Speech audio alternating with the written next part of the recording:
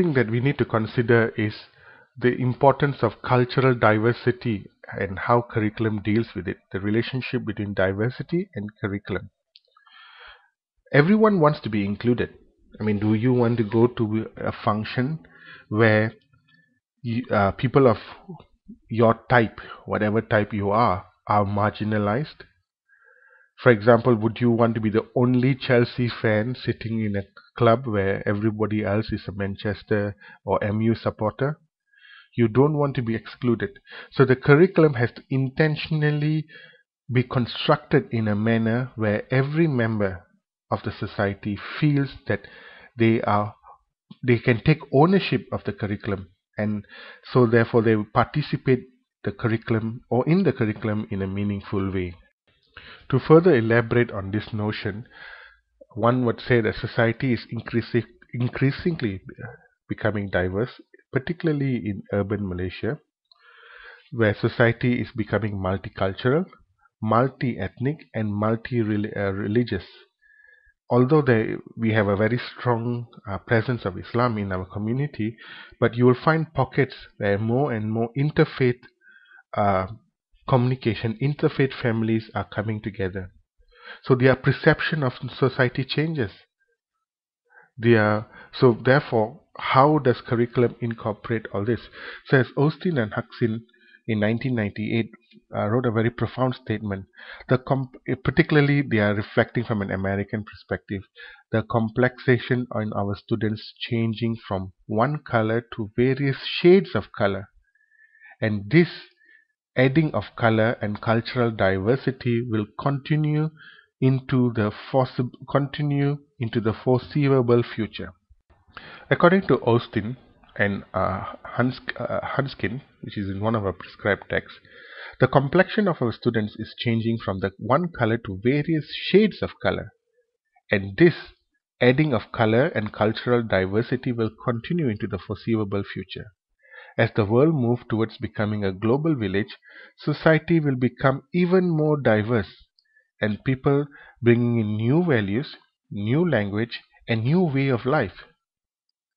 Addressing diversity and curriculum will continue to be a challenge for educators. It is this task that will all times be politically sensitive. One concept that has interested educators is assimilation and integration of diverse group. So I remember when I was in the States as a student, people were talking about melting pot, where the whole idea was to assimilate and integrate. So the issue was, if Malaysia had to move forward, would we all want to become a single race? But the idea of becoming single race sounds very romantic and idealistic. Now, can we, by becoming a single race, obviously there's an advantage to it. But one would argue there's also the disadvantage to it, in the sense that you have to give up your existing identity to adopt and assimilate a new identity. So in the process, you have to transform and become something else. Now, the something else may not become like somebody else. The something else, it could be an aggregate of values, to adapt a value aggregate of the community's value. So the alternative view of adapting the aggregate value is to bring in whole bunch of values and have a bigger notion of what values are. So you incorporate all the values. I mean, the classic example would be the difference. You would have heard people talking about melting pot and a salad bowl. Would we want to dissolve our individual identities and become one collective entity, like the soups, where all the ingredients dissolve and all its nutrients are compounded together and form a single nutritious soup? Or the other hand, we become a salad bowl, where we all are putting together without losing our individual identity, but our identities and our values complement each other. So that there's a unique so there's always a tension between these two perspectives. I wouldn't be able to say which is better.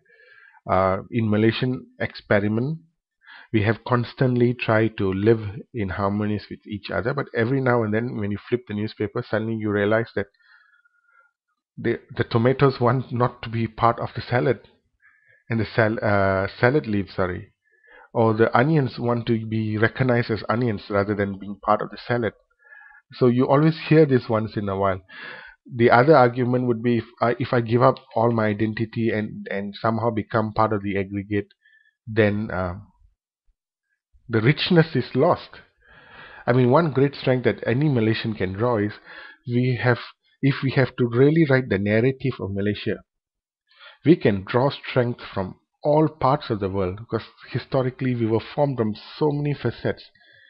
Look at our dietary uh, options.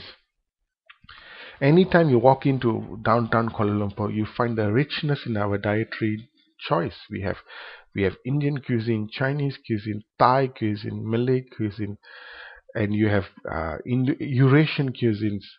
So the variety can only be created because we have held on to certain parts of an identity. Now, on the other hand, because we are holding on to identity, it occasionally crops up and causes tension. And how does the curriculum incorporates, or how does the curriculum uh, comes up with a solution to be part of the solution, for regardless of whichever perspective the curriculum decides to take.